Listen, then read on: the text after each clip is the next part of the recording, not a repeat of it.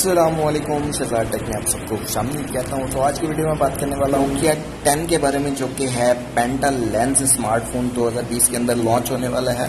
इसकी जो है यहाँ पे अगर स्पेसिफिकेशन की बात कर ली जाए कैमरा की, तो यहाँ पे जो है 5 कैमरा हमें देखने को मिल जाएंगे और गोल सर्कल के अंदर होंगे, और जो है इसके साथ एक फ्लैश लाइट हमें देखने को मिल जाएगी। Nokia 10 प्योरव्यू 5G टेक्नोलॉजी के साथ आएगा। 12 GB रैम होगी, 1 TB रोम होगी।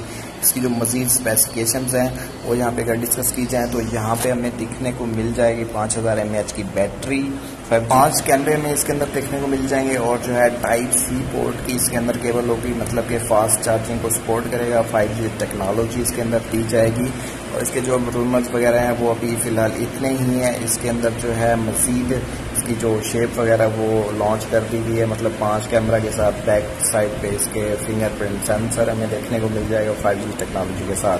तो इसका जो टीज़र आया है, टीज़र में भी यही सब चीज़ें अभी दिखाई गई हैं कि इसके जो है साइड व्यू थोड़ा सा दिया गया है, और इसके अलावा जो है कैमरा के बारे में दिखाया गया कि 5 कैमरे हमें यहाँ पे देखने को मिल रहे हैं, और एक जो है काफ़ी बड़ी साइज़ की यहाँ पे फ्लैश लाइट हमें देखने को मिल रही है। फ़िलहाल जो है नोकिया के हवाले से इतनी ही न्यूज़ है कि Nokia 10 प्योरव्यू आने वाला है, 2020 के अंदर लॉन्च होगा, और इसकी मज़ीद स्पेसिफिकेशन जैसी आएंगी तो मैं उस पर मज़ीद वीडियो जो है डिटेल के साथ बनाऊँगा।